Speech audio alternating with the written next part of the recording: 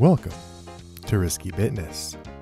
Today we're going to be looking at Monstania, a Japan-only RPG for the Super Famicom, which here in the West we all like to call the Super Nintendo. The Super Famicom is known for having an amazing library of RPGs, and thanks to a dedicated community of translators, many of these games have been translated to English. This particular translation was done by Aeon Genesis. My thanks to all the folks that helped to translate this game. This game was originally released in September of 1996, very late into the life cycle of the Super Famicom. It was developed by Pack-In Video, a small Japan-based developer. In 2003, they would merge with Marvelous and develop games in the Harvest Moon franchise.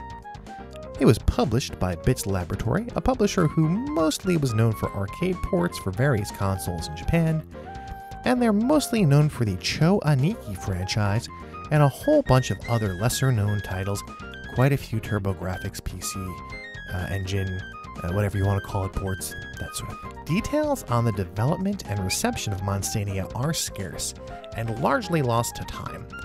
With the help of some Redditors, I was able to find a little bit of information in the form of Japanese blogs from gamers in Japan who seem to all echo the same sentiment that it's not a game they were familiar with at the time that it came out, so I don't think it was very heavily promoted. While info on many of the names in the credits are elusive, we can see that this game was directed by Yasunori Takahata, who also worked on the Cho Aniki series, and was an artist on several ports including Game Ground, some Darius titles, and Altered Beast for the PC Engine. Kenji Koyama, one of the designers of Harvest Moon, worked on the character designs here, and Yasunori Takahata was a writer and designer using pseudonyms for each job he performed. So in addition to being the director, Takahata wore multiple hats working on this and other Bits projects. Monstania tells the story of a boy named Fran, who follows a glowing light into a world of adventure. Accompanied by his girlfriend Tia, the boy soon meets Chita, a curious child with a bowl on her head.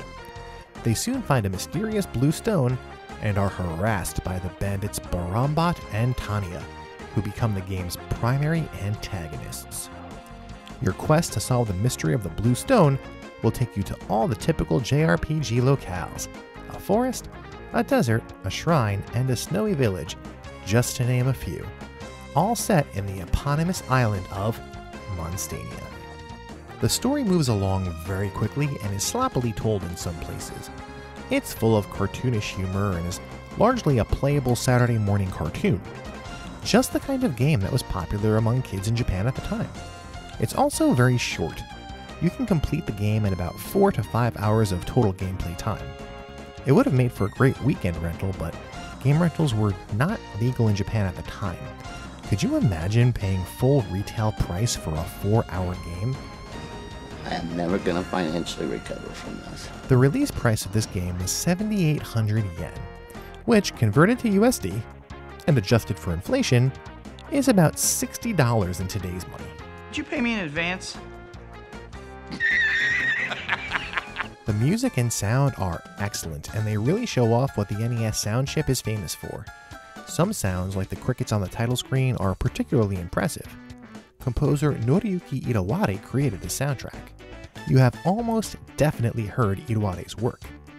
His resume includes several games in the Super Smash Bros. Franchise, as well as some Phoenix Wright games, Grandia 1 and 2, Lunar 2 Eternal Blue, and many more for various consoles through the 90s, all the way up to 2018.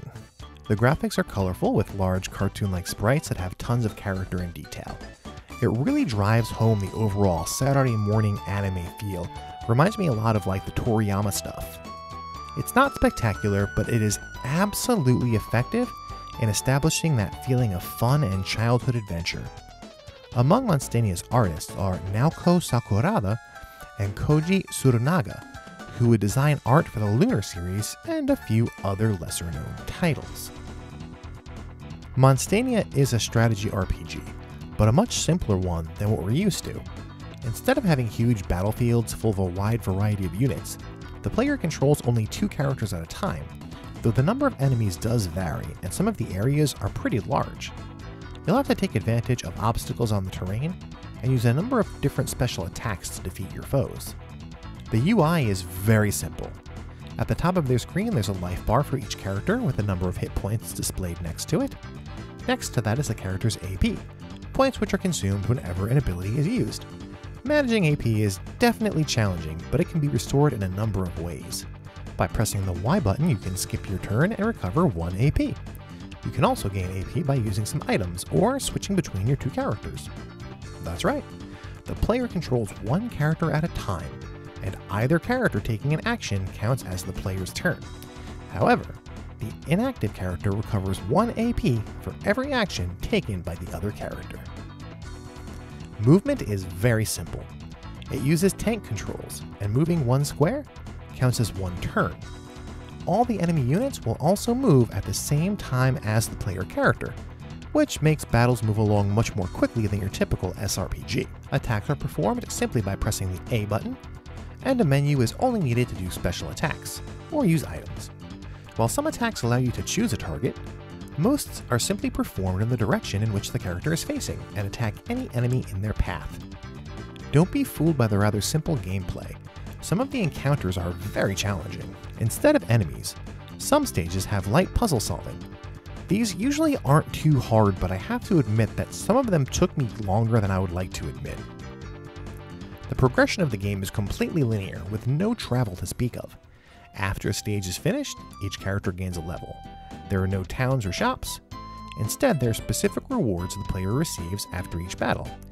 Curative items are incredibly scarce, which can be a real problem later in the game when your healing items begin to dwindle. Luckily, even KO status can be reversed through the use of an item, and every character has the ability to recover a significant amount of hit points by spending 5 action points on the universal recover ability. The one exception to the game's linear format is a point where you can choose not to go into the Forest of Mystery. If you choose not to go, instead you'll go to the Temple Ruins. These choices have no impact on the outcome of the game. Instead, it just determines which character will temporarily join you. While the 3 main characters are Fran, Tia, and Chita, other characters will sometimes join you for a short time. This adds some variety to the gameplay, as the temporary characters have different weapons and abilities from the main cast. Monstania's programmer, Masashi Shimizu, would go on to work for Bandai Namco and join the Dark Souls team, helping to create Dark Souls 2 and 3 and Elden Ring. I had fun playing Monstania. It was a simple and quick game that I was able to complete in a few nights, and a light-hearted adventure that is enjoyable for people of all ages. For physical media collectors, you can find the translation on a repro cart on eBay or other reseller sites. Thank you so much for watching this video. Please like and subscribe for more content like this.